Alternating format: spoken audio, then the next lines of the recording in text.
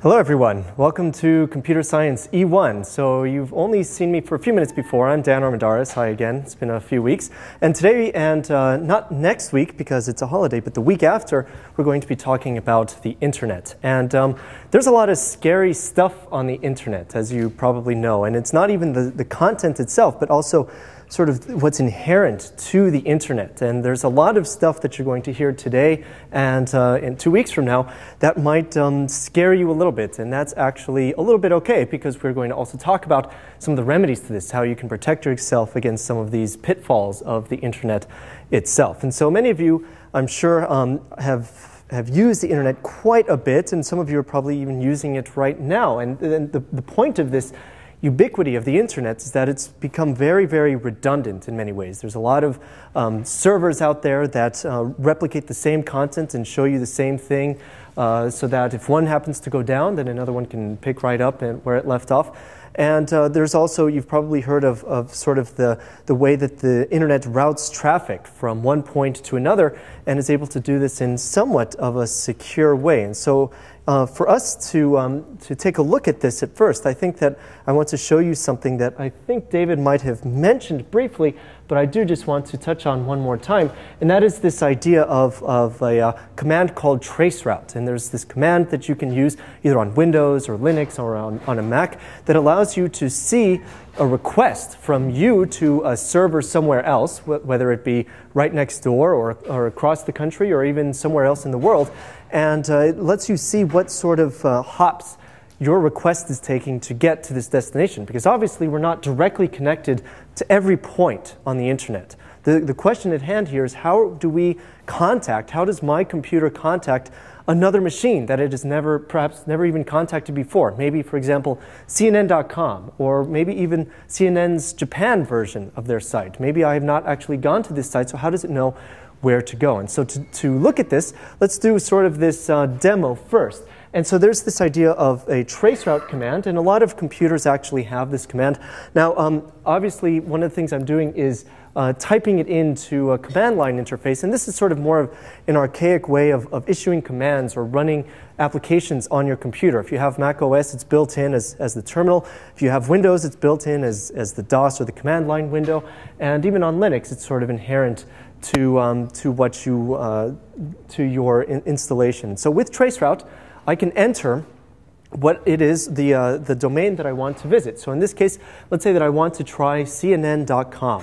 So what happens is when I hit enter on this traceroute command, is I'm telling traceroute that I want to trace the route from my computer to a server somewhere else that is called CNN.com.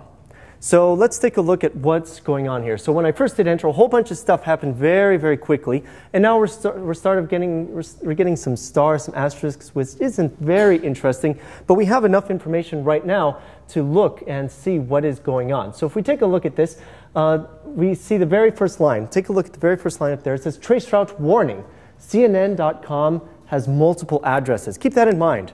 This is part of that redundancy thing that I was telling you about before. Not all websites do this, obviously, but we'll talk more about this in just a little bit. So, okay, so what we want to do is we ask this command to perform this trace route from my computer to CNN.com. You can see that that's what the next line tells us, and it also is giving us something, this IP address, or this numeric address that allows my computer to communicate with CNN servers. So now it runs steps, iterative steps between all of the machines that exist between my computer and CNN.com. So the very first one right here, you can see is 10.0.1.1. So that's something. It doesn't really, there's not a lot of descriptive text right there, so it doesn't help us out very much. Then the next one is 140.247.82.2. So that also is just sort of numerical. So let's skip that for now. We'll come back to what this means. Now, number 3 is where things start to get kind of interesting.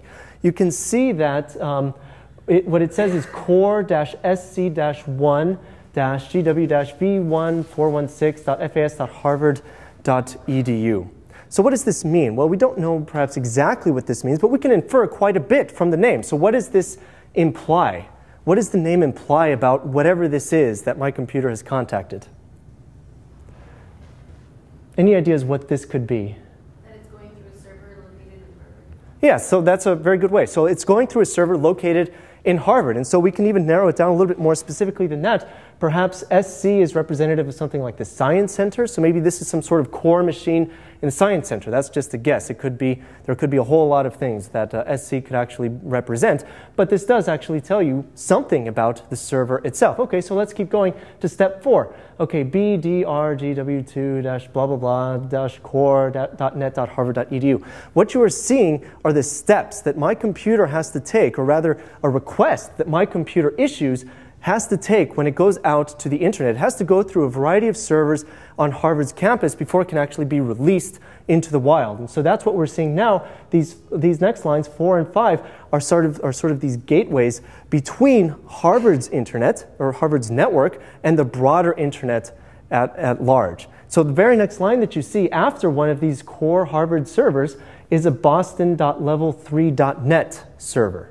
So there exists these internet service providers, and there are some internet service providers that are bigger than the ones that you might use at home. So you might be familiar with names like AOL or Comcast or Time Warner, or a variety of other services that actually provide internet directly to your home. Those are ISPs, those are internet service providers. But there are other internet service providers that work for commercial entities or for educational entities, or that act as large backbones on the internet. They have a collection of servers that they actually allow to participate in this routing of traffic in the internet. And so this company right here, Level 3, is actually one of those internet service providers. It does actually provide a backbone, in a sense, to the internet itself, because now my request is on their network, and it bounces around in a few of their servers, as you can see, from Boston to New York to Washington to Atlanta.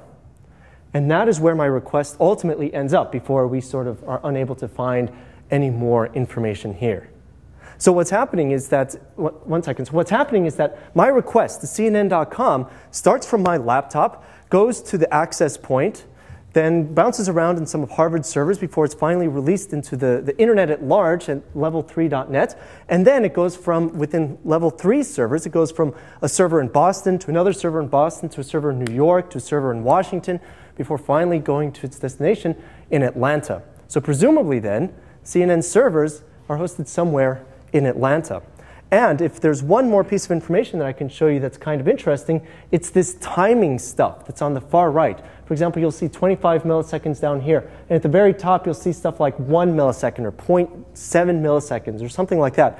That is the time that it takes for the request from my computer to reach that server, to reach that device. So in the very top one, that makes sense that the time is the shortest, because that's the closest device physically to my computer right now. There is a little, I'm not using Harvard's Wi-Fi because we have to do some other things with the internet that I can't use the Wi-Fi for. But I'm using this little device down here. It's sort of a little Apple Airport Extreme or Airport Express, and that is my access point. That basically allows my computer to connect to it wirelessly, and I can send some requests to the internet that way. And that's that very first hop. Now, what is interesting about this timing is that it only takes 25 milliseconds for a request from my computer to go through all these servers down to a machine somewhere in Atlanta. Did I see a question? Yeah, I was looking at the ISP, so 4.69 seems to all sync with, if you go farther to the left of the page. Mm-hmm. Okay, the first two initials are AE. Yeah, so the IP, so these numeric, these numbers that we see on the right do actually correlate relatively well, not only with companies, but also geographic locations. It's not precise. There becomes a certain point where we can't really identify exactly where a computer is, but many of these numbers have been given out in blocks. And these blocks have been given or sold to companies like Level 3 or like Harvard or like MIT or some other company or some other institution. And that just by knowing the relationship between these numbers and the owner of that, you can perhaps identify the geographic location or perhaps a little bit more information about the computer itself. But we'll talk more about that when we talk specifically about IP addresses. Okay, so this is pretty interesting, but what happens if, oh, did I see another question? Internet Service Provider. ISP is Internet Service Provider. So this is pretty interesting, but this is a request that is initiated and terminates within the United States. What if we wanted something that's perhaps a little bit more overseas. So instead of CNN.com, I will do cnn.co.jp, which is the Japanese version of the same site. So I'll hit enter, and we're doing a trace route again. There's a whole bunch of stuff here, and before the hops are going to quit on me. So note that each jump, each step here is considered a hop. That just means that I'm going from one location to another. It's because there's sort of nothing between these two locations except a wire that's transferring my request. And there is this sort of terminating idea. There's this idea of a server or a router, more specifically, that exists at each of these locations that actually terminates one of these requests before it actually will pass on that request to subsequent routers or servers. So, okay, let's take a look at what's going on here. Now, a lot of this stuff at the top especially looks very similar to what we saw before. And that was that it has to, my request first has to go through my access point. So the first hop is going to be the same, right? That makes sense. And there's no sort of way around that, I think. Then some of the first stuff that we're seeing, the route that my request goes through Harvard's network is also the same, which happens to not be so much of a coincidence, but is perhaps configured that way intentionally.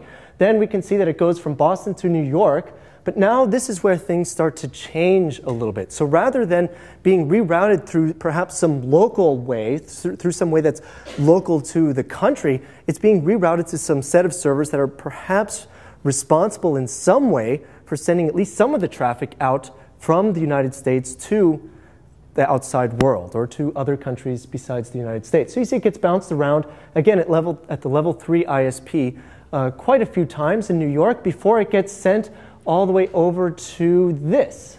So it goes from level 3, and at hop 11, which is right here, we see that something happens. So what is happening, perhaps in the context? And again, you're not going to know exactly what's happening, but just from the context of this name, what might be happening? Mm-hmm. So satellite. So why STTL? Oh, STTL. Oh, that's a little bit later. That's the next line. But what I'm talking about is line 11 right here. That's highlighted. So there was some change between line 10 and line 11 that indicates something happened to my request. Any ideas? Now I'll give you a hint. Look at the last part, just before the .net.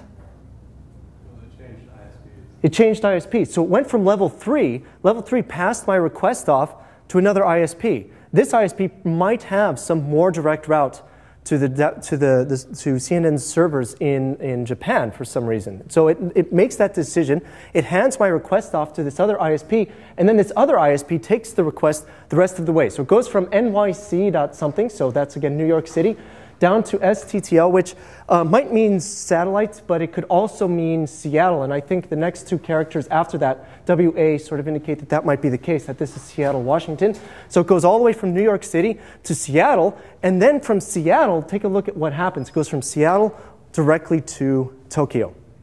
So what this is implying is that there is some really long cable that exists. So there's some really big link that exists between Seattle and Tokyo. And whether it is a satellite link or whether it is a large undersea cable, it's not really clear from just this data that we are provided. Perhaps if we had some more knowledge about this, we might know, but most likely it is an undersea cable that exists between Seattle and Tokyo.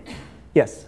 Well, why are there multiple IP addresses under the same hop, like hop number 8? Multiple IP addresses under the same hop, like hop number 8. That could be because it's sending multiple. So in order to complete this table for us, it has to send multiple requests to each of these servers, and it could realize that in order for it to reach a certain destination, it could be going through one of these 3 servers. So that could be what is going on there. Okay, so if I wanted to restart this, because now I want to be a little bit more patient and see what might happen to my request as I let it continue. Hopefully it'll give us a little bit more information. But you can see that there is something between, there's some connection between Seattle and Tokyo that allows my request to actually proceed. So this implies, and so, okay, here we go. We have some more data here. We can see that now my request is actually in Japan. The .jp is sort of a dead giveaway to that. So now my request is in Japan before it finally ends up at CNN servers local to Japan there. Now, what's neat is if you take a look at the time between these requests, you can actually see about how long it takes for my request to go over the Pacific Ocean from Seattle all the way to Tokyo. So if we look at that same step again, step 13, which is this last Seattle step before it goes to Tokyo, we'll see that the number of milliseconds jumps by about 100 milliseconds. So it takes maybe on average about 100 milliseconds for my request to go from Seattle all the way to Tokyo. So this is actually pretty interesting. That's a long distance, and 100 milliseconds is pretty quick, but in the grand scheme of things, 100 milliseconds is also a non-negligible amount of time. That's a tenth of a second. And so this is something called latency. The amount of time that it takes for your request to actually be received by the server and then a response received by your computer, that is a latency. A high latency means that it takes a long time once you issue a request for you to get a response. So the latency then is inherently going to be higher from my computer sitting here in Cambridge, Massachusetts, to a server all the way in Japan than it will be, than the same latency will be from my same computer to one in Atlanta. Just because of this, we're limited by physics here. The speed of light can only transfer this request so quickly. And that's really the limiting factor in this case, at least, in the latency in this particular instance. And so a lot of companies have servers that are around the world for this very reason. Google, for example, has clusters of machines. They basically have like literally huge shipping containers full of machines. They're all sort of self-contained, and they drop these all over, geographically, like all over the place, just so that the latency to reach one of their Google.com servers goes down. Just because the closer a server is to you physically, the less time it will take for your computer to reach one of those and receive a response back. So it would sort of be killer to Google in a certain sense if they only had all of their servers in California. Because that means that all of us that live here on the East Coast, we're going to spend a non-trivial amount of time. Well, okay, so it is sort of trivial, but it will feel slower to us. Like we notice that tenth of a second difference, and it adds up over time. And so we would notice that Google.com is a little bit slower than perhaps some other websites that exist a little bit closer. Now, this isn't to say that latency should be confused with speed.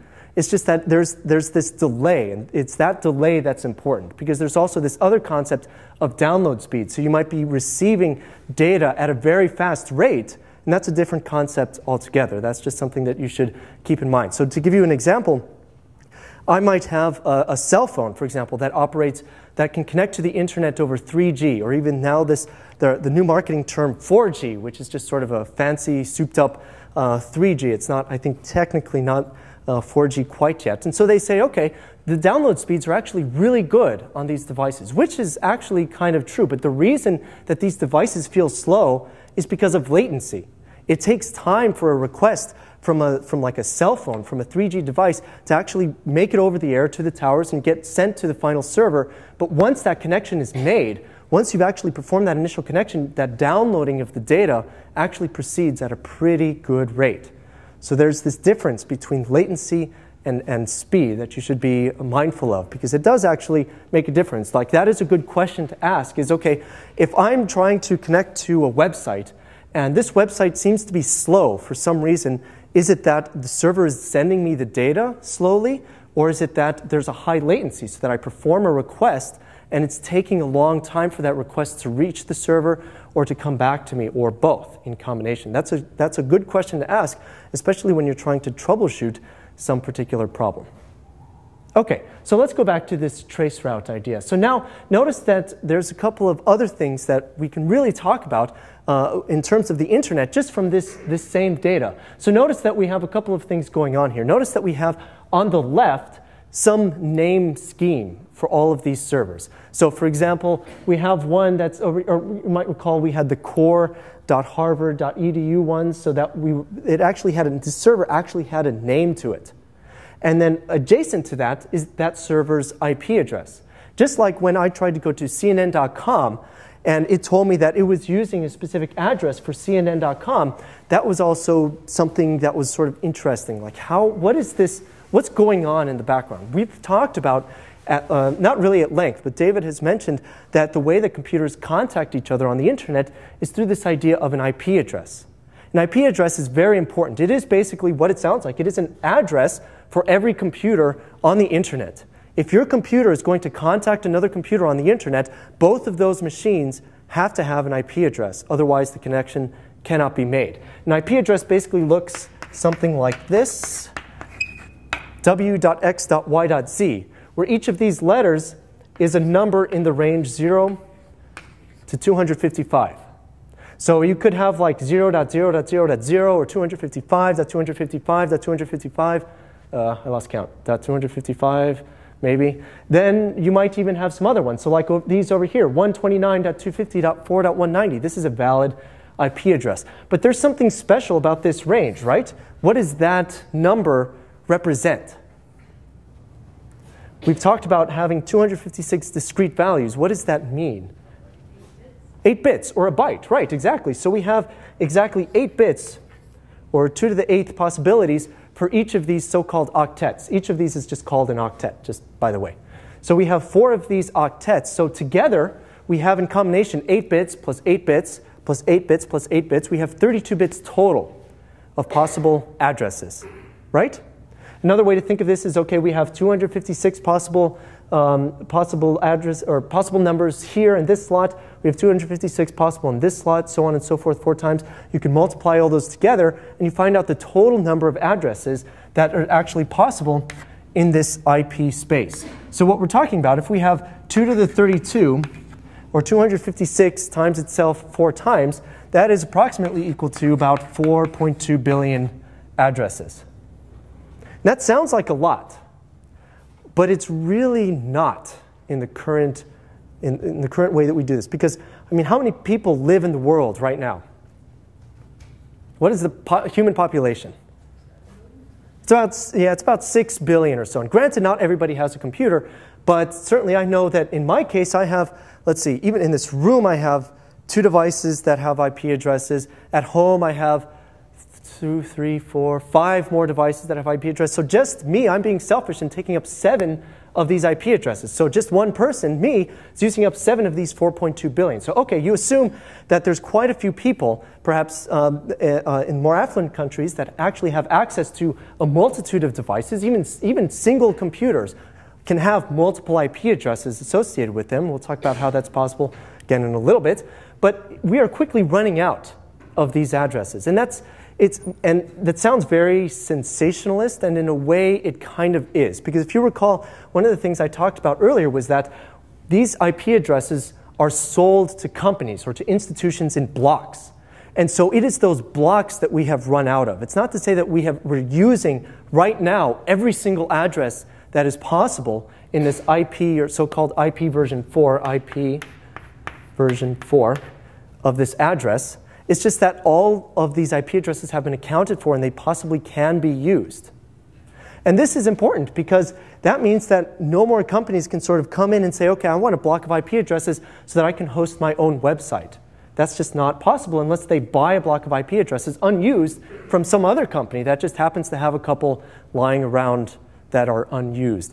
And so there is this big idea of running out of space, running out of IP space that exists. And there are actually a couple of solutions for this. One of them we are currently, pretty much all of us are using. It's this idea of network address translation. What this actually means, we'll talk about in a little bit later, of course, when we have a little bit more network terminology under our belt. But that basically allows you to share one IP address with a couple of different computers.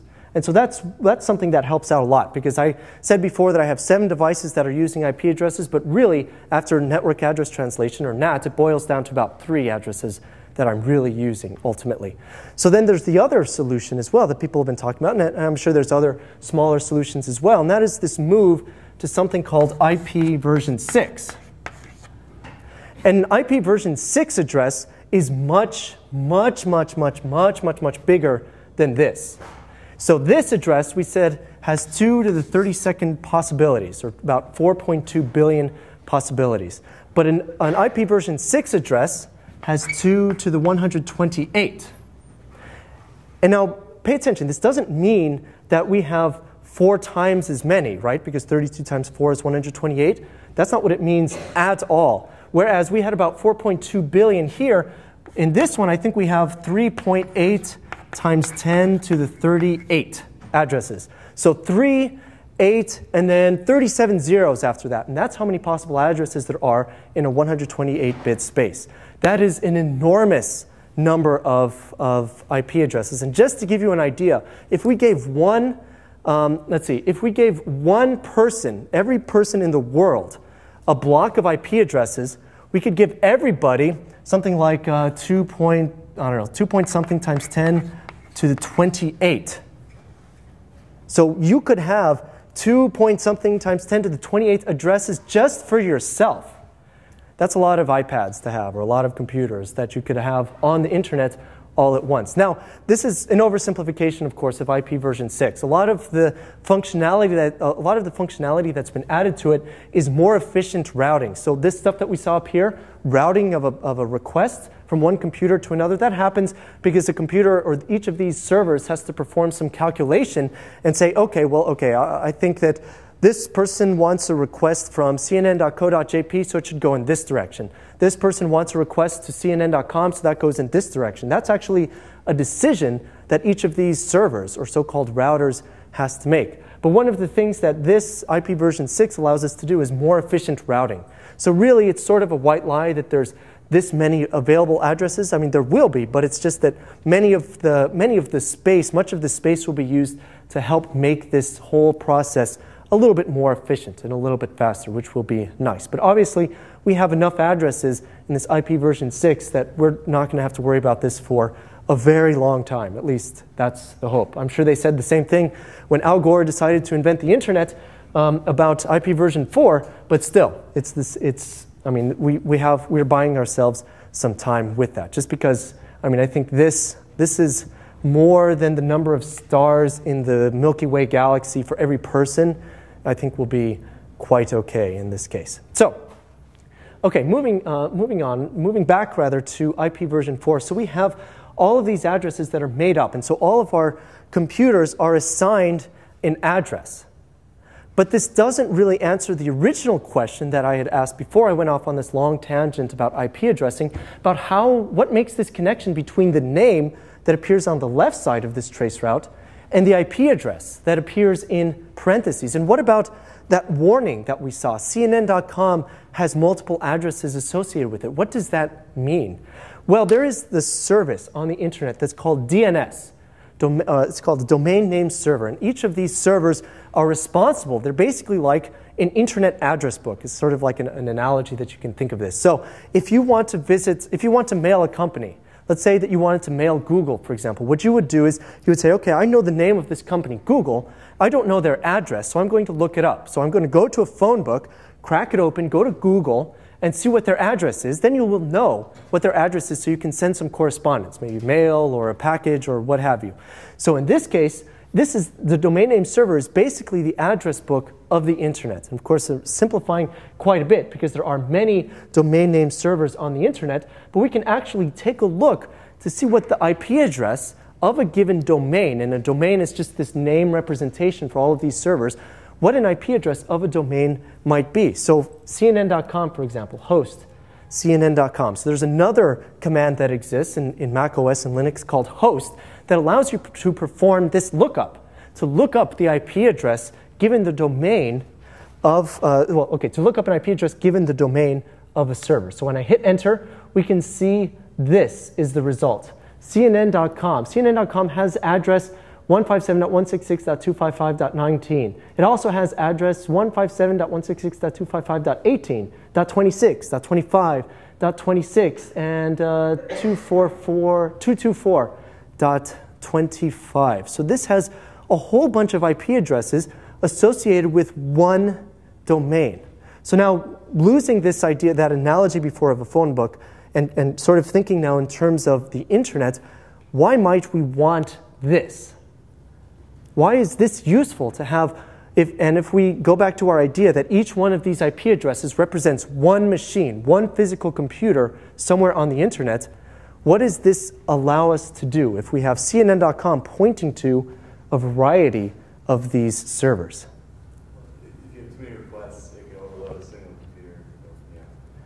Right, exactly. So if we have too many requests for one server to handle, because maybe it's an older server, or maybe because there's a very popular news story that just broke on CNN and they're getting a lot of extra traffic, then perhaps that one server is going to get overloaded with requests. So that's certainly one thing. This is a concept called load balancing, where a server, or rather a system administrator, will try to balance the load of some traffic across multiple machines, so that if one machine gets a lot of traffic, that traffic will sort of bleed off to another machine that can help it with the load.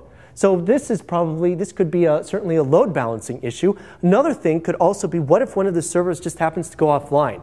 Maybe its hard drive dies, for example, and it can't actually read the content that the person is requesting to send back over the internet. Well, this allows, or if maybe perhaps more likely, if the internet to maybe the cable for to one of the machines has either been cut or has gone bad, or the internet the port itself that the cable connects to on the computer has gone bad or something like that, then that computer is no longer reachable, but there's still a variety of other machines that exist for us to be able to contact and be able to retrieve the same data that we had wanted to before. So this is an important concept, not only load balancing, but also giving us some duplication of all of this data. Now, I think there is one more sort of neat traceroute example that I want to do, and that is to, let's see if I can remember the domain, egyptse.com. Now, probably many of you have heard of this, the recent events that have happened in Egypt, and of course, one of the more interesting things that has happened, and of course, I'm not trying to make light of the situation in any way, but in terms of us looking at the internet, one of the more interesting things that has happened there is essentially the entire, the internet being entirely shut down to the country as a whole. So if I do this traceroute, egyptse.com, and take a look to see what might be going on, we'll notice a certain number of hops between my computer and this Egypt.se, which is basically just Egypt's stock exchange website that's very important for their commerce. Let's see, did I see a question before? Yes, it was in reference to something you said a minute ago. I was just wondering when you mentioned if the cable is bad or the hard drive goes bad. Mm-hmm. How do the individual servers, how do they pass information when something like that happens, where it's an abrupt failure?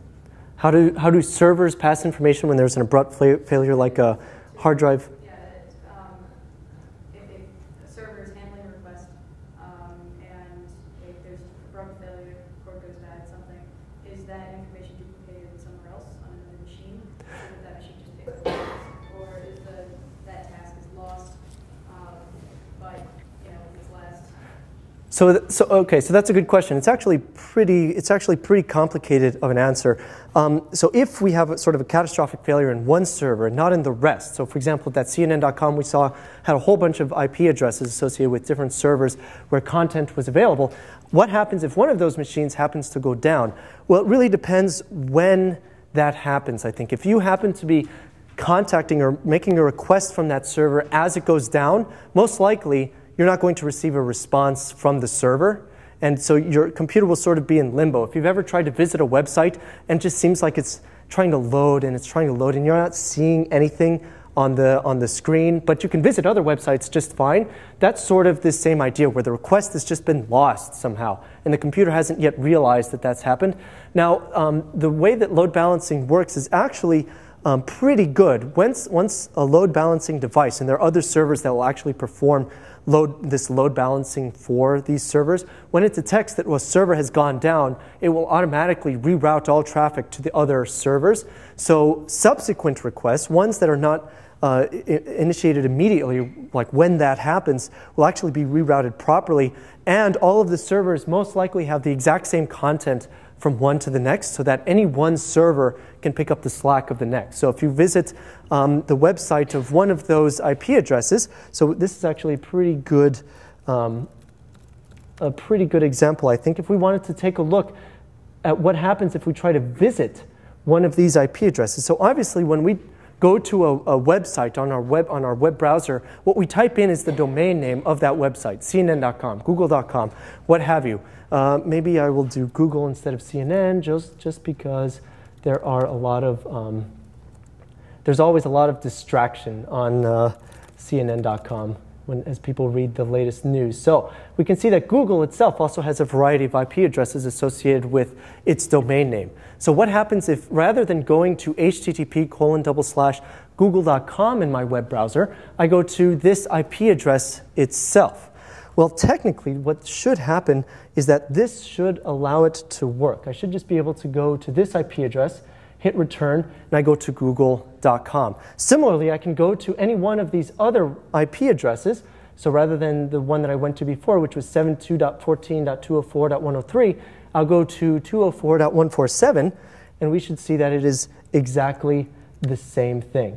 And that's in fact what we see. And you can see that up at the top, what I've entered into my web browser is not the domain name, but rather the IP address. And this is because all this domain name stuff does for us is it just abstracts this idea of visiting a website away from having to use these IP addresses, because it's not very user-friendly if whenever you wanted to go to google.com, you had to remember the address 72.14.204.147, and every time you want to go to that, you had to type that in. However, what your computer is doing is when you type in a domain like google.com, it looks up that address information, and then it contacts that address on your behalf. So this works both ways, just because this is how the computer will also be able to, this is how the computer actually does a request for a web page.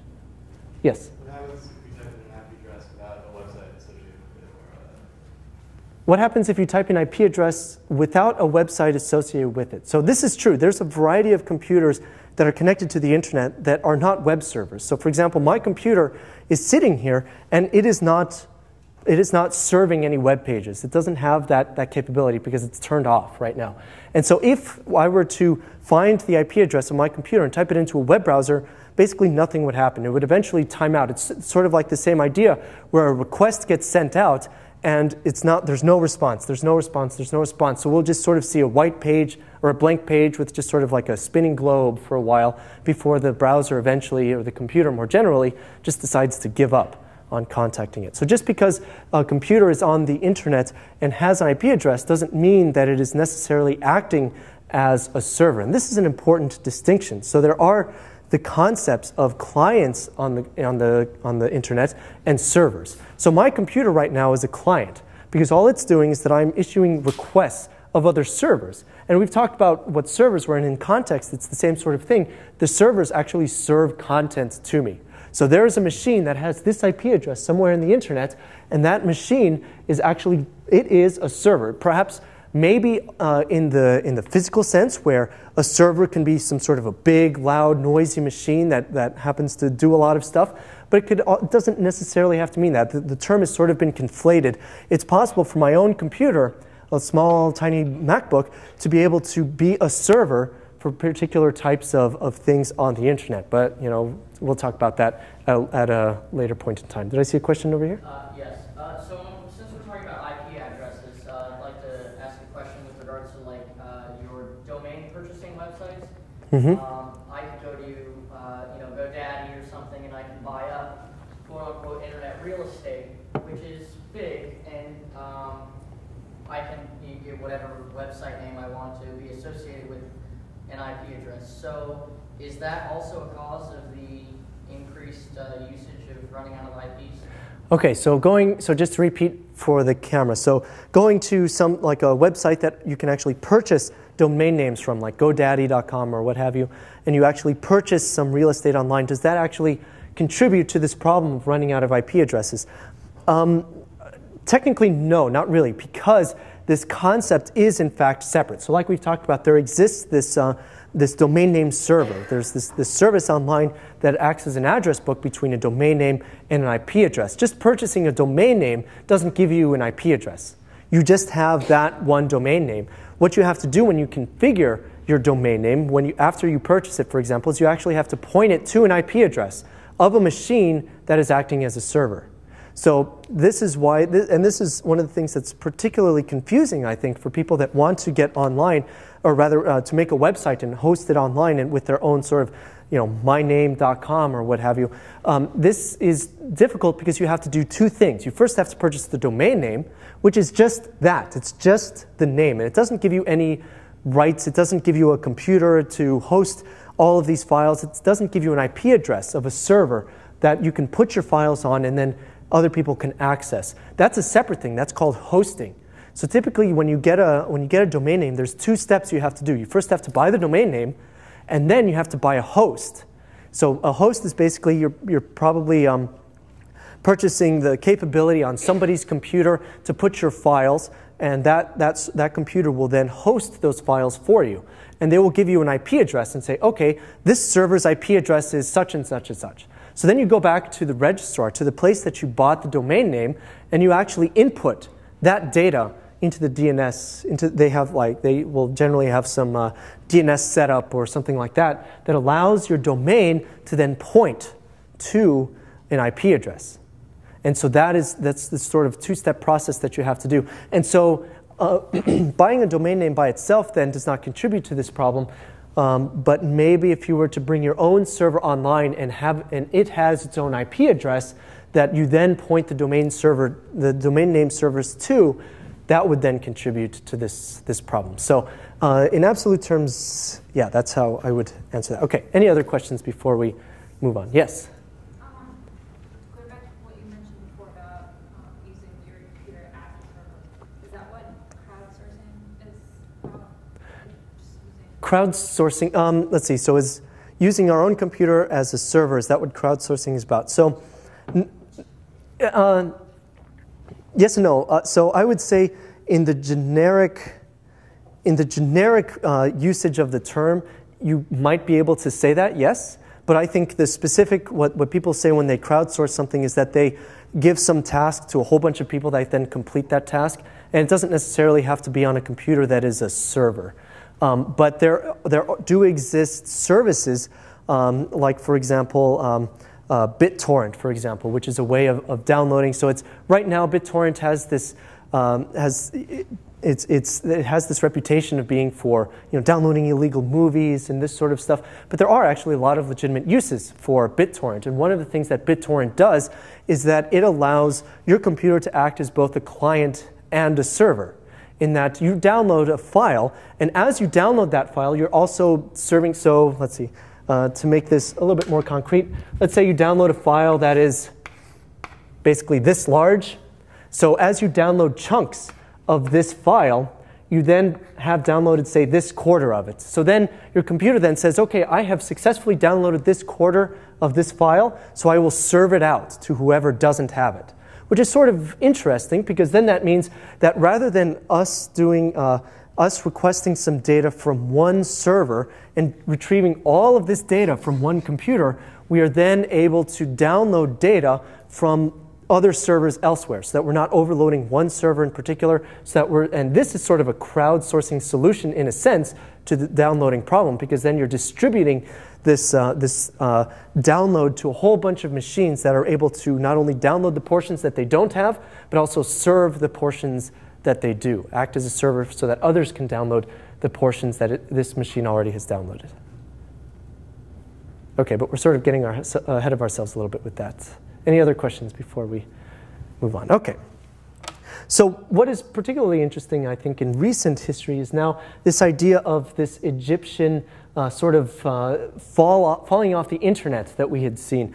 And if we take a look at what happens to our routes, just notice a couple of things that are particularly interesting. I mean, it's the first few steps, the first few hops of what we've seen already.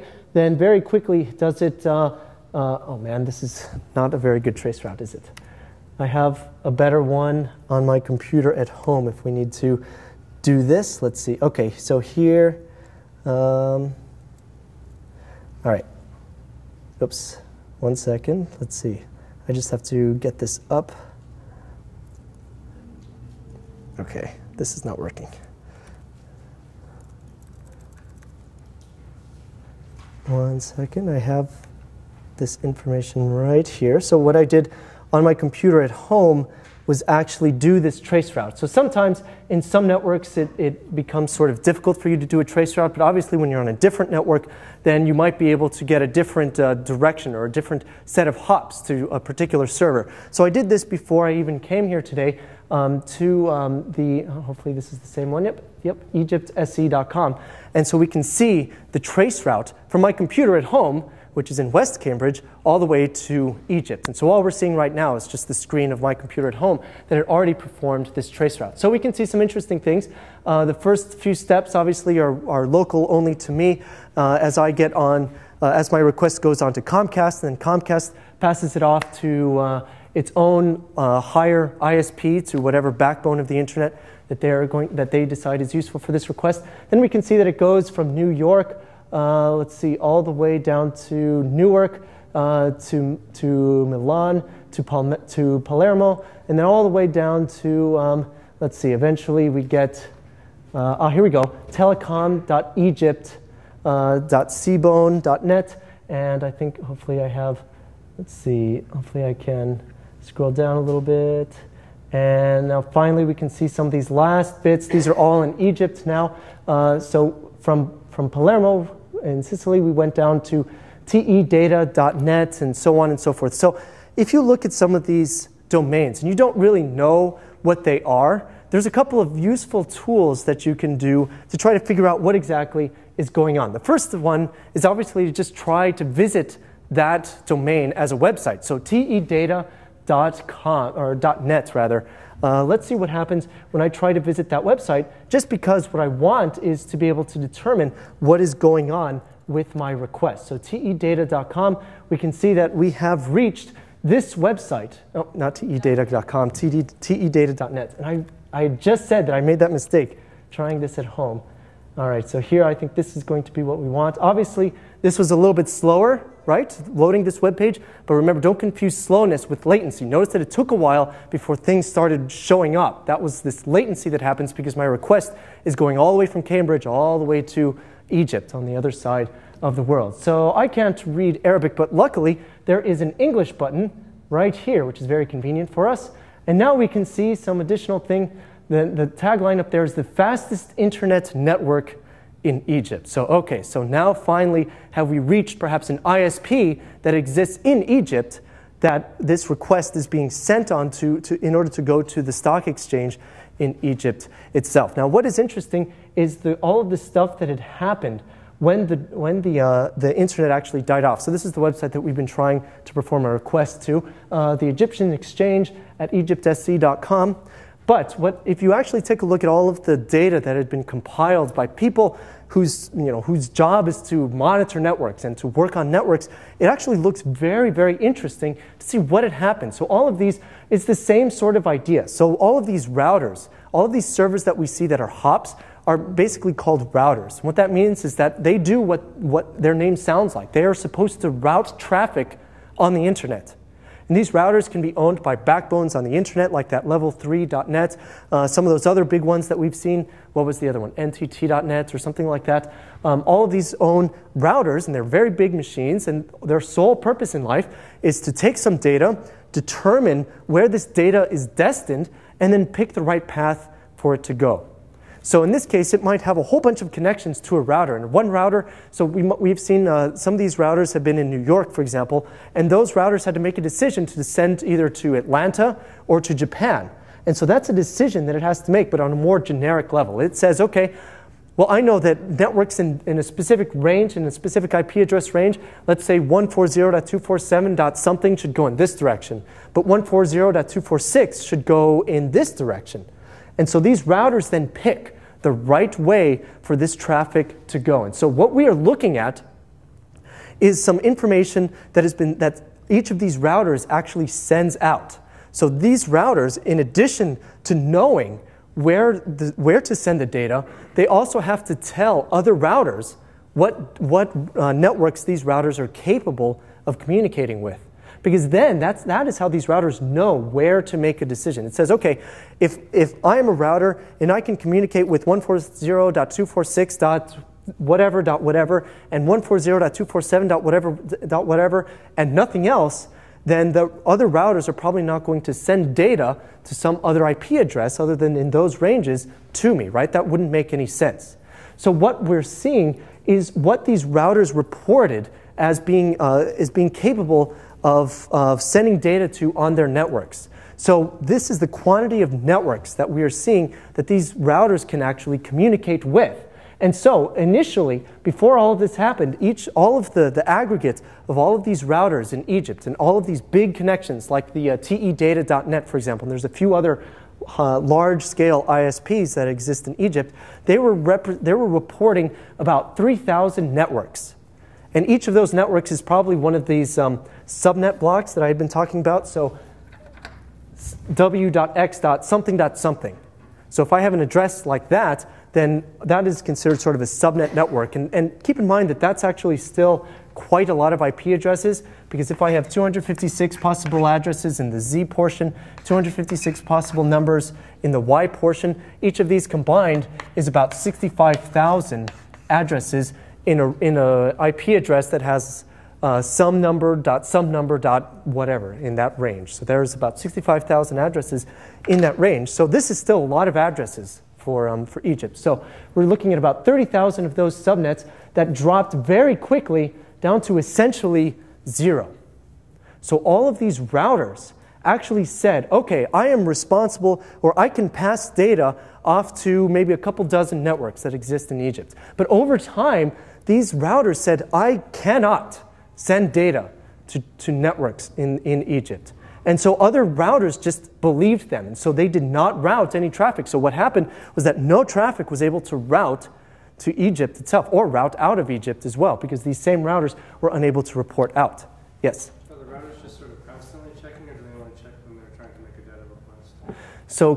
So do the routers constantly check? So there's this protocol called BGP that really don't have to know too much about, but it is the protocol that these routers use to communicate with each other, and that is what we are looking at. So whenever they have an update, there's probably a time that update will live, so maybe like an hour or so, after which that update will expire, and then it will fetch a new update, something like that.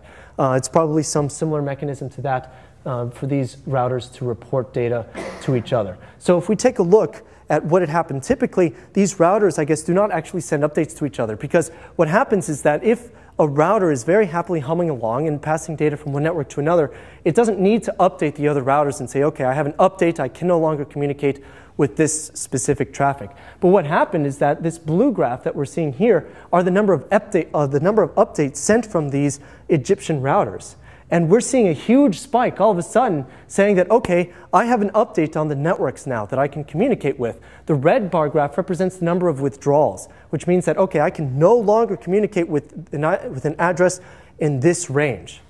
And so very suddenly did we see a huge drop-off in the amount of records, or in the number of networks that we could contact from the outside world in, and vice versa, just at these sort of high-level routers that existed. Now, this is actually really interesting to me, just because it really shows us something that we have not seen before. It's really been sort of unprecedented at this level, to cut off an entire country of all of their internet access. And frankly, it worked, but only to a degree. There were a lot of things, by the way, that happened. For example, there were a couple of ISPs in France that actually gave Egyptians free internet access just by giving them a phone number to dial up. And if you had been following along on the Twitter updates that had happened for Egypt, you'd start to see after this happened that some of the French ISPs, and I think there were some others as well, actually gave phone numbers to people that lived in Egypt and said, okay, contact using dial-up, using your modem, make a long-distance telephone call over the Mediterranean Sea all the way to France, and we will actually connect you to the internet. So there were still ways that people were able to connect to the internet, but obviously everybody using dial-up all at once is not going to be very feasible to sustain an entire country's internet needs. It just happened to be a relatively interesting stopgap solution. Yes? It's not an immediate stop, so does that suggest either the requests took time to all figure out that everything was turned off, or that they couldn't turn it all off unless there was no kill switch? They had to go around and shut it off. Right, so this... Through a chain of command that took time? Or... Right, so in these graphs what we are seeing is that is not an immediate and total drop, but rather it does take a little bit of time for these routers to drop off. And what accounts for that? Well, there was no sort of idea of a kill switch in this sense, like what has been sort of proposed in the, I forget, in either the, what is it, the Senate? Somebody has proposed recently that the United States have an internet kill switch so that somebody has the ability to just take the entire internet offline, which sort of seems like a ridiculous thing. If what happened in Egypt is sort of any indication of what a population, how a population will handle it. Obviously, there are a lot of other factors as well, but a lot of people did, in fact, fight this idea of having lost their main method of communication. But this does imply that it did take some time. There were several routers that Egypt has, and they had to change the routes on all of them. So it could have been that there were only a few of them, a few main ones that they really had to do, but it does take time to configure those and allow those updates to actually propagate over the internet so that this will actually occur. Yeah?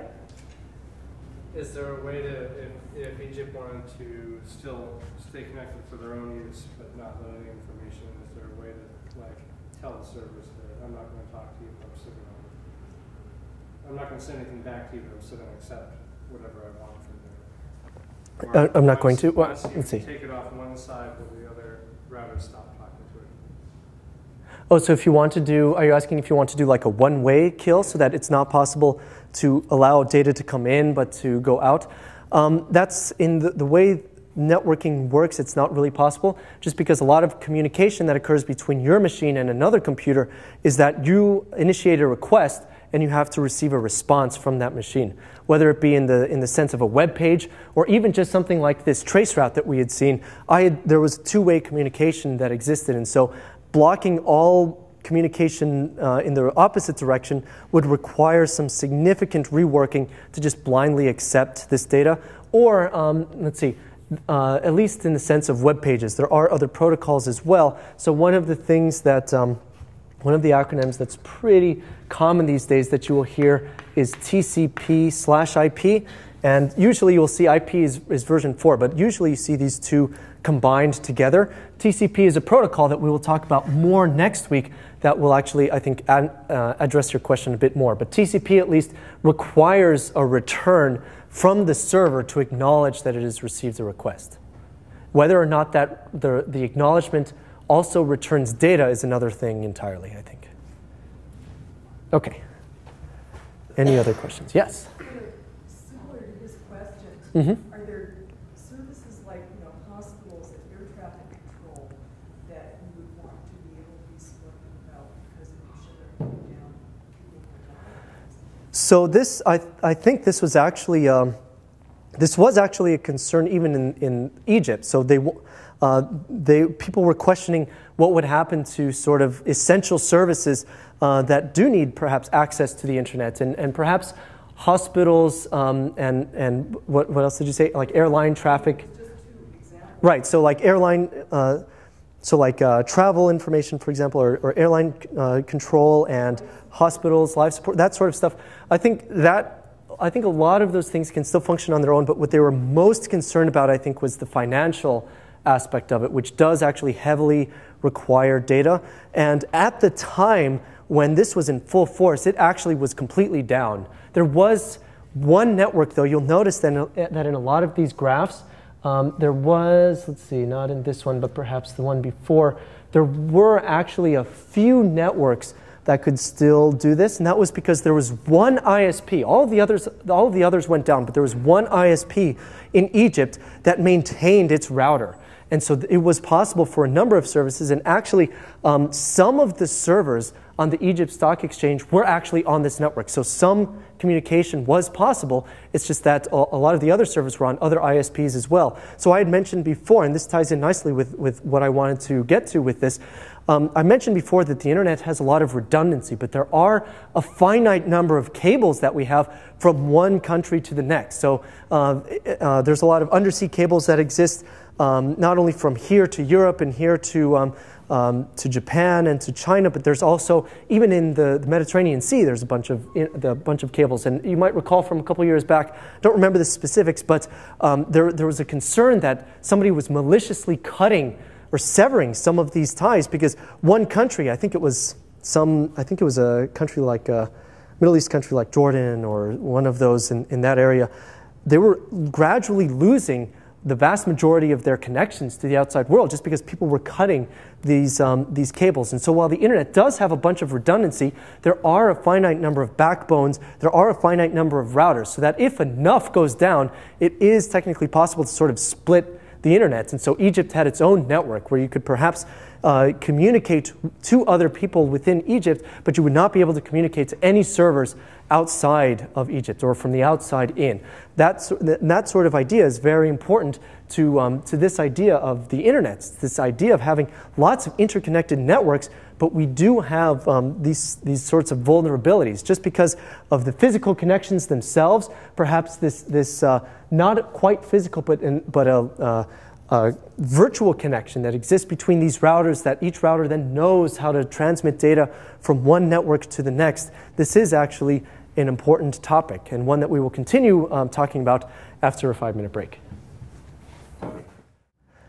Hello everyone, welcome back to Computer Science E1. So before the break we were talking a bit about some of these neat ideas in the internet, but really not, we're talking about a lot of this stuff in sort of an abstract way, like looking at these servers that exist elsewhere on the internet, but what happens when we are talking about each of these machines on each of our computers themselves? Well, of course, our computers have to be configured to use the internet. And so because my computer is actually online right now, it also has an IP address that has been given to me by some server somewhere else. And I don't really know where that server is, though I can sort of guess perhaps that it's associated with Harvard, but I don't have to know what that server is. I don't have to know that server's IP address. And there's a couple of interesting things that happen as a result of my computer contacting another server and retrieving some information back from it. One of the things of which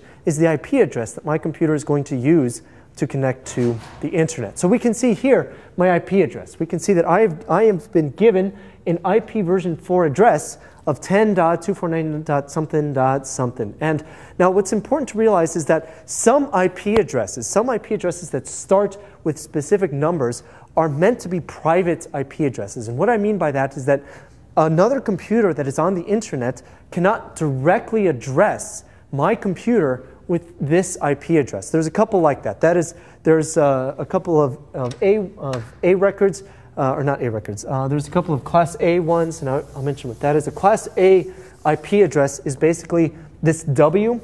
If there is a number in this W like 10.something.something, that is a Class A. So 10.something.x.y.z, this is considered private. And again, what that means is that it's not necessarily anything that has to do with my privacy on the internet, but rather that my computer has been given a private IP address that is not directly addressable by another machine on the internet somewhere else. So my computer right now cannot act as a server just because it cannot be directly referenced by another computer on its IP address. We'll talk more about what that means and the implications of that when we talk a little bit in detail about network address translation, which I had mentioned before. Another one that you've probably seen is 192.168.something.something. The 192.168 subnet is another private IP address that could be given. So if you have a router at home, for example, and you look at the IP address on your computer, you most likely have an IP address that is in one of these two forms. 10.something.something.something or 192.168.something.something. And in fact, a lot of computers will self-assign an IP address to themselves if they're not able to get one from a server. 192.168.something.something. Again, that should indicate to you that that is a private IP address. Though usually if you have an IP address like that, you might be able to infer that your connection is actually a little bit wonky. So, okay, we can see a couple of other interesting things from this same information. One, there's a subnet mask. And what this subnet mask actually does is it tells my computer what IP addresses the computer should consider to be on the same network. So sort of adjacent to this computer. So maybe those of you that are using computers or even like smartphones, like an iPhone or an Android device that have an IP address and are connected to the local Wi-Fi, you probably have an IP address, and you will also have a subnet mask that tells your computer what IP address range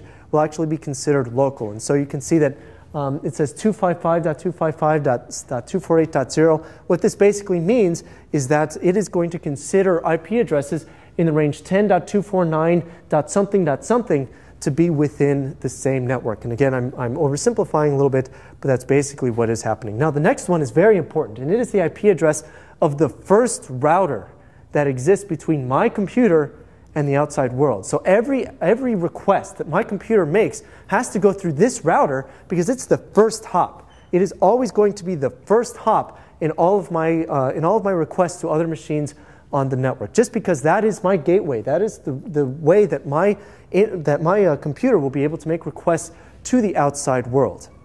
Now, all of this stuff happens over links, and so realize that there's multiple layers to the internet. We'll talk more about layers next week, of course. I've been doing a lot of hand waving saying we'll talk more about it, but we have to have a sort of baseline information, I think, about, or a baseline level of some of this information before we can start getting to some specifics. But the link itself doesn't really matter. Right now I'm connected to the Harvard network using Wi-Fi, but I could also connect to it using, say, an Ethernet cable. And there are other links that exist as well. Some other ones that you probably are familiar with, like dial-up, for example. So you would have a modem, and that modem would create a dial-up link between your computer and an ISP, and that would actually be a specific link. Now, all of this stuff happens sort of separately. It happens sort of on top of this actual link that occurs. And so we could actually have, for example, this undersea cable. That is another link. A satellite could definitely be another type of link. And that is just something that allows us to maintain a connection to allow this TCP/IP stuff to actually function. So another thing that is given to me, besides the router, so this is the address of the first machine that my computer should address everything, are the DNS servers. The domain name service servers. And so what happens here is that these are the IP addresses. Recall that I said that the DNS, what does DNS do, basically? It was an analogy for something that we talked about. Yeah, like a phone book, basically. So if we have a domain name like google.com or cnn.com, we need to know the IP address of that machine that represents that domain name in order for us to contact it, in order for us to be able to retrieve a web page from google.com, in order for us to be able to go to Facebook, or for us to connect to our email server, for us to connect to an IM client. Any number of things require that our computer first look up the IP address based on the domain name. Now, obviously, this would be sort of a chicken and the egg problem if our domain name servers were named with domain names, right? What would it mean if I had something like a dns1.harvard.edu, which isn't a real machine, but it's just sort of used as an example? Well, there's no way for my computer to look up the IP address of that. So one of the things that we have to use on our computers in order to configure them properly to use the internet are domain name servers. Now, luckily, this information is provided to us, but we could actually enter it in ourselves. And in fact, a lot of internet service providers years ago they would just give you a little sheet with all the information that you had to type in, like your IP address, and also your router, the subnet mask, and the DNS servers. And that is what all of these things do. So right now, we actually have a good system that allows us to retrieve this information automatically when we connect to a network. That is called DHCP, or Dynamic Host Configuration Protocol. In fact, you would have seen that we are using DHCP under here. Under the TCP/IP tab, we can see that it is going to configure IP version 4 using DHCP. So you don't really have to know what DHCP stands for, but you do have to know what it does. And what it does is provide to our computers all of this information that we just talked about. It provides an IP address to my computer. It provides the list of domain name servers. It provides the router that it should use. It provides the subnet mask. It provides the basic amount of information that our computers then use to connect to other machines on the internet. Now, we don't have to use DHCP. If we knew what we were doing, and I recommend not doing this, you could do this manually. You could type in an IP address, and your computer will blindly accept any IP address that you put in. So I could put, let's see, what did I have? 10.1.249 or something like that? Let's see, 10.249.131. So I could actually type in 10.249.131.41 in the manual box, and it would continue to work properly, assuming that the router and the subnet mask was actually input correctly. But I could also put in something else, like 10.249.131. 73, for example. And that is actually a valid IP address within this same network. And so it would continue to work, but there's a very big problem with doing this. And that is, imagine there is a scenario where via DHCP or via some manual process, another machine has that same IP address that I just entered manually. What do you think would happen? How does that even make sense? What would happen in the case that two computers on a network have the same IP address? Any ideas? Would it just consider it a corruption, or? Yeah, it wouldn't even do that. Sort of the It's like if you go to the same phone number, you get all their calls and they get all your. yeah, it's like it's sort of like that. It's sort of like having two people having the same phone number. Like, who does it ring at both phones? Does somebody pick up first? Is it that sort of thing? And in fact, it's really sort of undefined. It really depends on the router to determine what will happen in that case. In some cases, both machines will get both messages. In some cases, neither machine will get it. It's really undefined behavior. But basically, this is a bad thing. Every IP address has to be unique. Of course, there are private IP addresses, but because these are not announced to the internet at large, sort of there could be another, I could have my own 10.something network at home, and that's independent enough from Harvard that they wouldn't interfere with each other. But on the internet at large, and within the same network, you cannot have two machines that have the same IP address. And so configuring manually becomes sort of a nightmare, especially if you're moving your laptop from one network to another. You're always getting a new IP address. How do you know which one it's going to be? So using DHCP is something that's very, very good. Dynamic Host Configuration Protocol allows our computer to basically ask, it just broadcasts out loud, I need an IP, something like that, and the server will respond, okay, here you go, here's an IP address that's unused, here's the subnet mask you should use, here's the router that you should use, and here's the domain name servers that you should use. And recall that just because it's important enough to mention again that the domain name servers are IP addresses that my computer contacts to do this sort of phone book style lookup. So if I have a domain name like Amazon.com, Google.com, CNN.com, and I need to find out what the IP address is, it's going to contact one of the DNS servers above to find out what that information actually is. And this is pretty important because without this, we would be kind of stuck in the water. And so notice that there is within TCP/IP, we can also configure IP version 6. Now, a lot of machines actually have the capability to use IP version 6. A lot of your Windows computers, a lot of your Mac, Linux machines can actually use IP version 6, but the problem is that it's not backwards compatible to IP version 4. So this means that ISPs all have to support it, and very, very few do. I think there's the latest statistic is something like only fewer than 1% of networks are actually IP version 6 capable. So it's a very slow migration to using it. And also because it's 128-bit versus 32-bit, the address, an IP version 6 address is actually really, really long. And so it doesn't show it here, but it's actually a very, very long address that includes not only numbers, but also some letters, A to F and some colons, and it just becomes quite a long thing, quite a long string of characters in order for us to use it. Okay, yeah?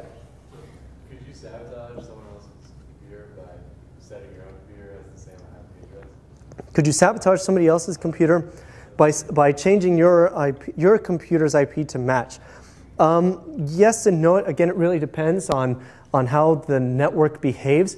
You could just be blocking yourself out of internet. That's not going to be a very reliable way, I think, of trying to attack somebody else on a network. There's much more reliable methods, I think, of getting somebody else on the internet.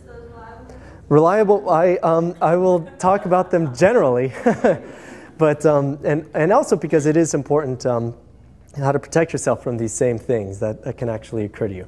Did I see a question back there?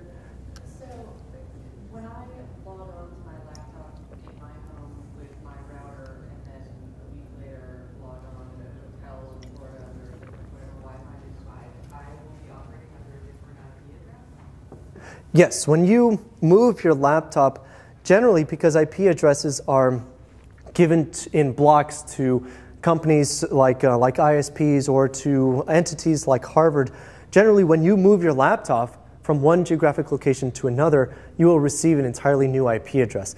Now, the exception to that rule might be, again, these sort of private IPs where I might get a 10 dot something IP address here at Harvard, and going home, I might also get a 10 dot something IP address, even though Harvard's computers generally operate on something like 140.247 subnet, and the Comcast servers, of which my computer is a part because I have that ISP, is something like 66 dot something or 24 dot something or something like that. And so my public-facing IP address will definitely change. The degree to which the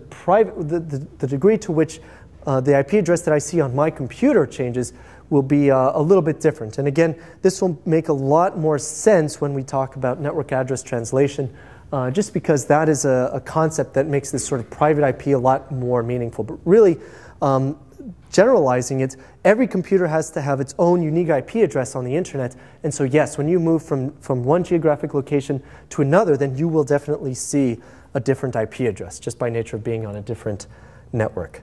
Now, there's actually some thing that I want to show you, a map of the internet. So some of you may have heard of this webcomic called XKCD, which is sort of a really geeky nerd comic that has a lot of really fun and interesting topics. And some of the things that Randall Munroe, the creator of this comic, actually does, it's actually pretty interesting. So this is basically a map of the IP version 4 address space about 5 years ago. I think in about 2006 did this come out. And so every space that you see, every block that you see represents a Class A address. And recall that a Class A address is some number in this W thing, and then the range of all of the subsequent numbers belong to that Class A address.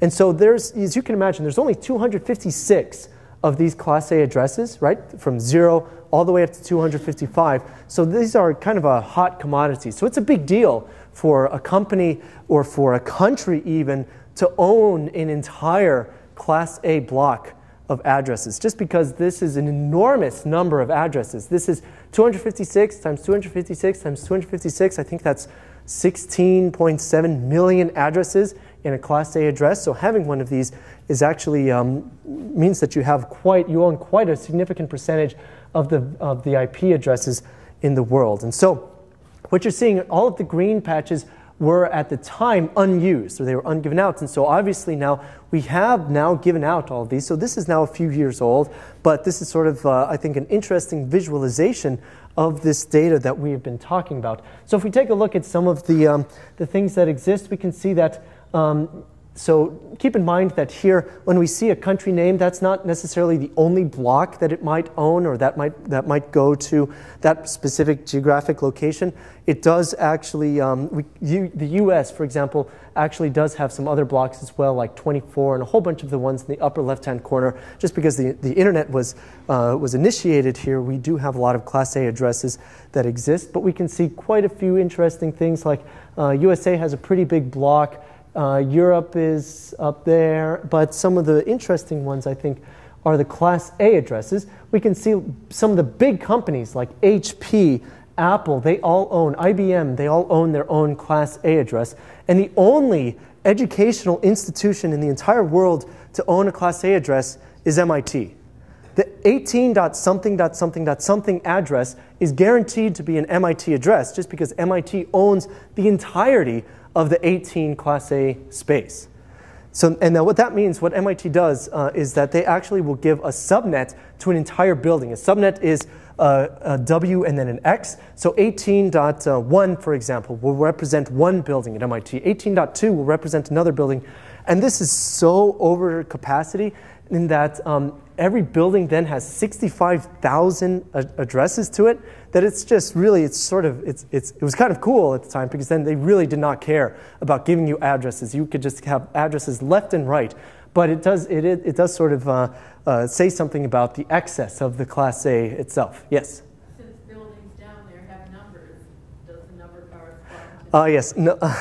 The numbers of the IP addresses do not actually correspond to the numbers of the IP address, unfortunately. But they do, in their domain names, they do actually correspond their domain names to the building numbers themselves.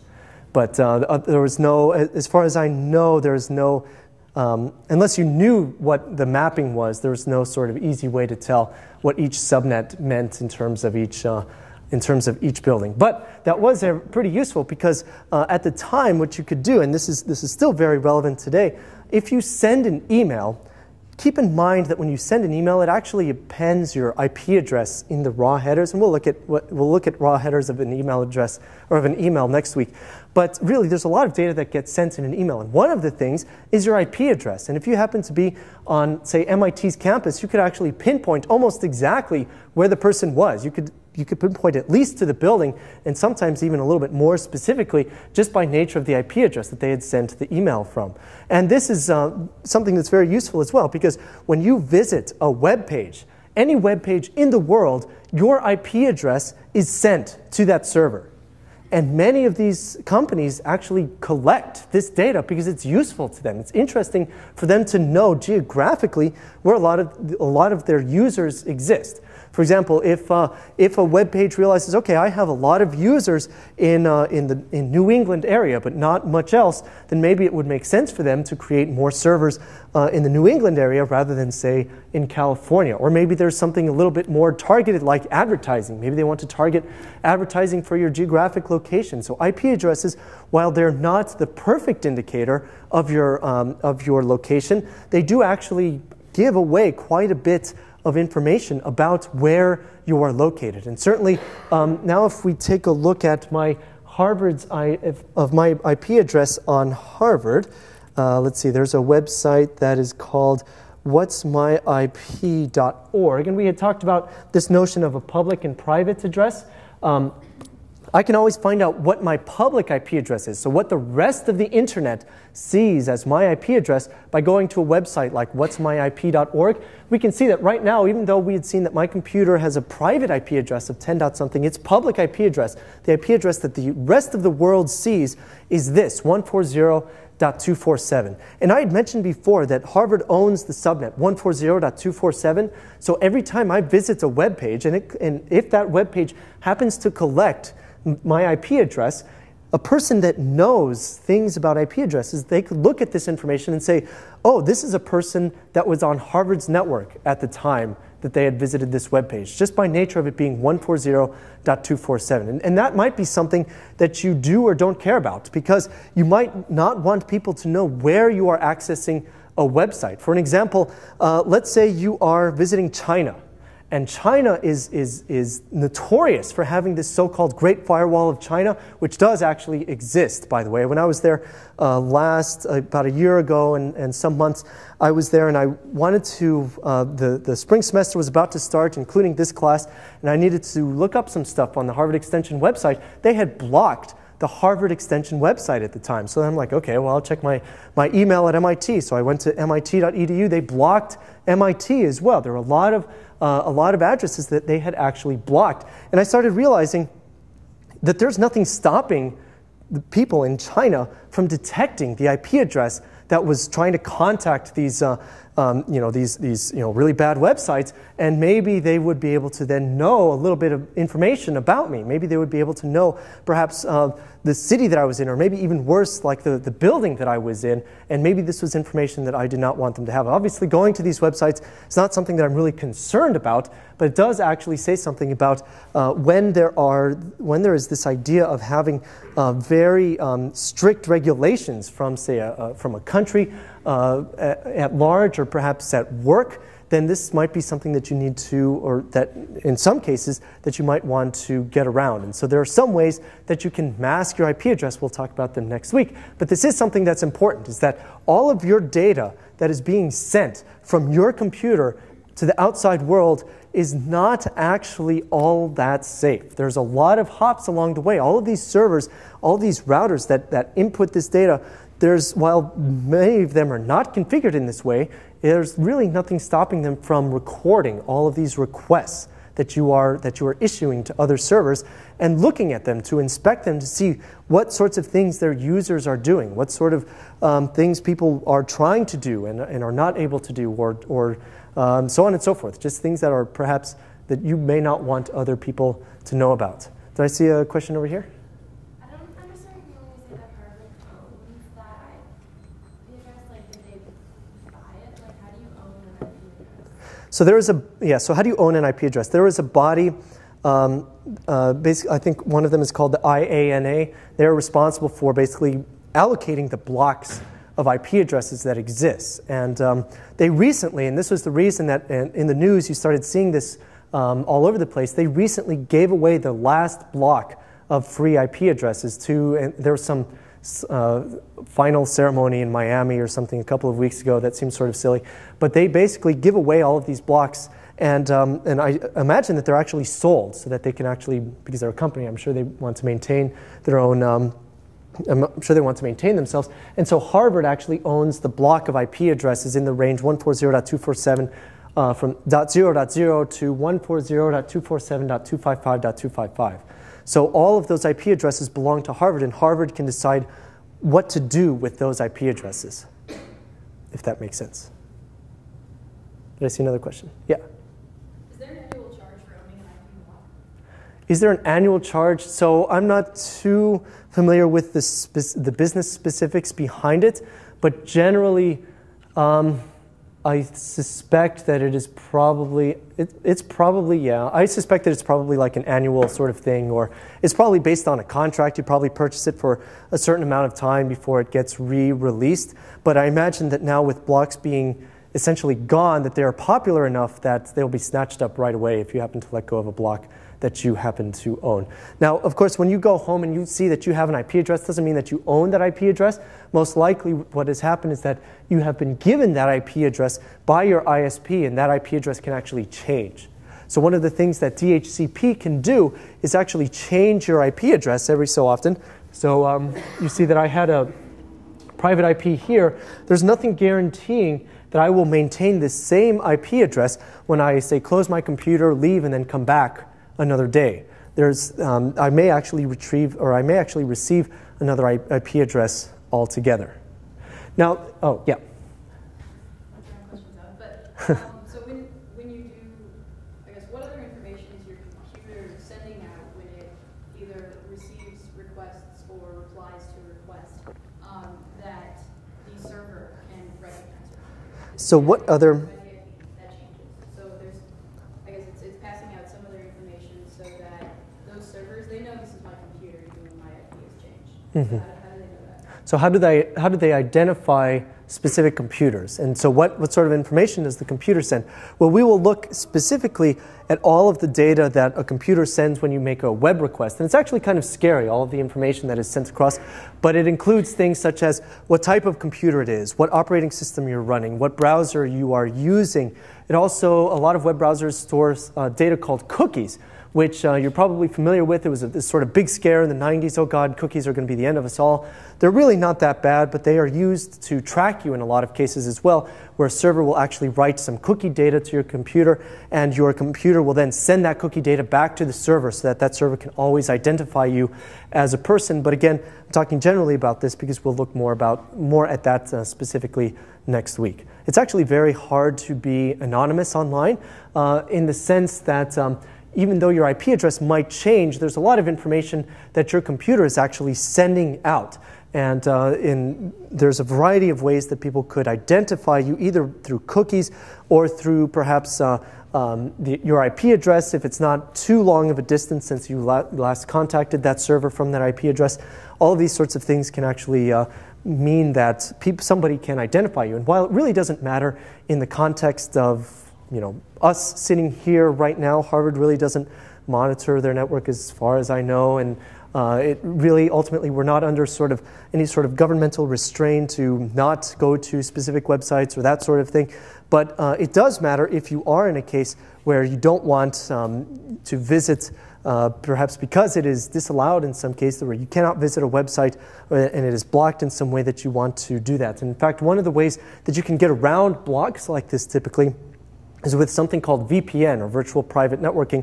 Again, hand waving, we'll talk more about this later. But this is using VPN, you're essentially creating a virtual tunnel from your computer to another set of computers somewhere else. And actually, Harvard has a VPN where you can create a VPN tunnel between your computer and Harvard servers so that you receive a Harvard IP address even though you are on a completely different network. And this, I had mentioned before, to sort of bring this idea full circle, where I had been in China and I needed to access MIT.edu and Facebook, which was also blocked, by the way, that one of the ways you can get around this is by using a VPN. And you're creating this encrypted tunnel. And I then had an IP address. While I was sitting in China, I then had an IP address of my home computer and was able to contact any websites that I wanted to without worrying too much about it. But again, really recall that this is sort of advanced stuff that we will talk more about next week after some of this internet basic stuff has settled a little bit more. But the main takeaways for now are that these IP addresses are unique and that they uniquely identify a machine on the internet, and that using them allows us to communicate from one machine to the next, and that if your machine changes geographically, then also most likely is your IP address going to change as well. So, okay, so we can see that there's quite a bit of interesting things here. Now, a lot of Class A blocks are actually divided up to a variety of countries. So while companies like Apple and HP and IBM have their own Class A blocks, and MIT has their own Class A blocks, some entire countries do not even have access to Class A blocks. They might only have access to a subnet or some smaller number of IP addresses, just based on however it has been divided up. And so this is part of the primary reason that this is sort of a concern, in that with IP version 6, we won't have this sort of constraint that we do with IP version 4. Now, going back to this idea of IP addresses and domain names, a lot of these are really intrinsically tied together. This idea of having domain names that then map to one or more IP addresses. But another XKCD comic that's actually pretty interesting is the map of the internet in terms of domains. And so these, there are two versions of this, does he call it map of the internet? Map of online communities in this case. There were two versions. This was a version from spring of 2007. So now this is about 4 years old almost. And you can actually see the size of various communities based on their user base. And at the time, something that now you can probably see sticks out like a sore thumb is MySpace, which is now sort of all but defunct at this point. But you can see at the time that was huge compared to some places like Facebook, and look, even AOL still has a presence. It was still somehow viable at the time, or was still around at the time. And there's a whole bunch of really interesting things that really indicate the size of a lot of these websites also. So let's see, there's Wikipedia down there and some other stuff. Let's see, is there anything interesting? AOL, as we saw, Friendster, which is, well, what happened to Friendster? Zanga, Facebook, MySpace, all of these things. Now, the 2011 or the late 2010 version, I forget, is this. And obviously it's supposed to be much bigger, but take a look at Facebook, the size of Facebook now compared to everything else. And the illustrator, Randall Munroe, even went so far to compare online the communication that happens online compared to that of all human communication ever.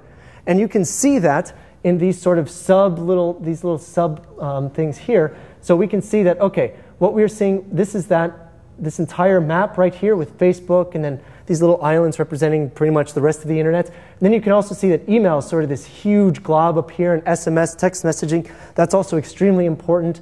But in terms of spoken language, cell phones and the internet are this small percentage of the entirety of communication that exists in humanity right now, which is actually, I got to say, this is actually pretty big, I think, for all of this technology to have that big of a chunk of the spoken language, because I'm standing up here and blabbing for 2 hours. That's got to be quite a big percentage of this big thing. But we can certainly see that there are some things. Okay, so let's take a look around at some of this. All right, so here, of course, Facebook is absolutely massive. Farmville is even its sort of own. It's sort of the plains of Farmville over here. Let's see, a whole bunch of stuff.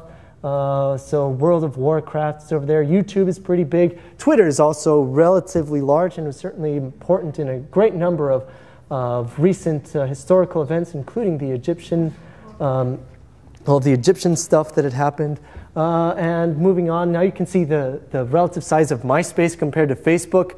Much smaller than it used to be, especially just 4 years ago. Now we can see some other stuff. And one of the interesting things is that we really, up here in North America, we're sort of protected, not protected, but we're really sort of separate from all of the sort of subculture, the sub-internet culture that exists in, say, China, where they are very heavily blocked from things like Facebook. Like Facebook is certainly disallowed in China, but they have their own version, which is, they have their own version of it, which I think is called renren.com. Let's see, I think this is it. Yeah, this is it, and this is basically the Chinese version of Facebook. And look, the green little button even looks a little bit like the Facebook.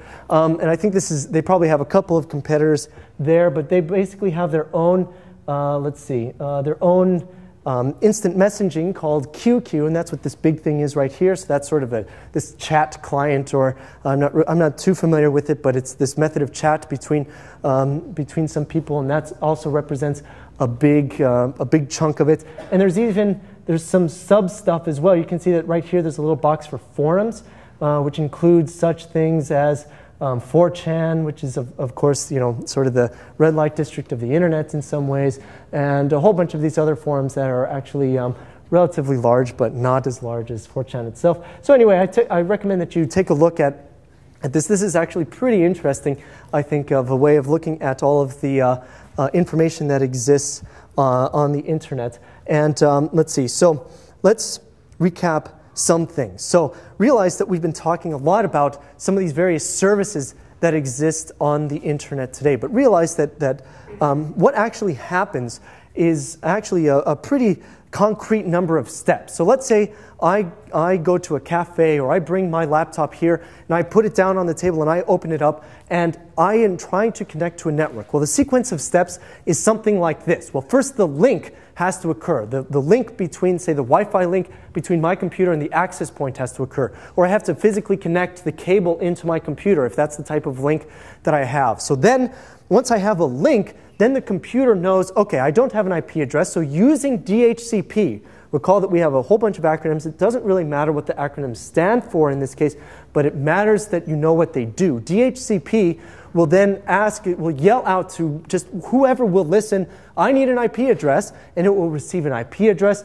a subnet mask, DNS servers, and the router as well, the router information. And that's all the basic information that your computer then needs to be able to access the internet. Then from there, let's say you open up a web browser and you want to go to a web page. Well, you type in something like CNN.com, Google.com, you hit enter.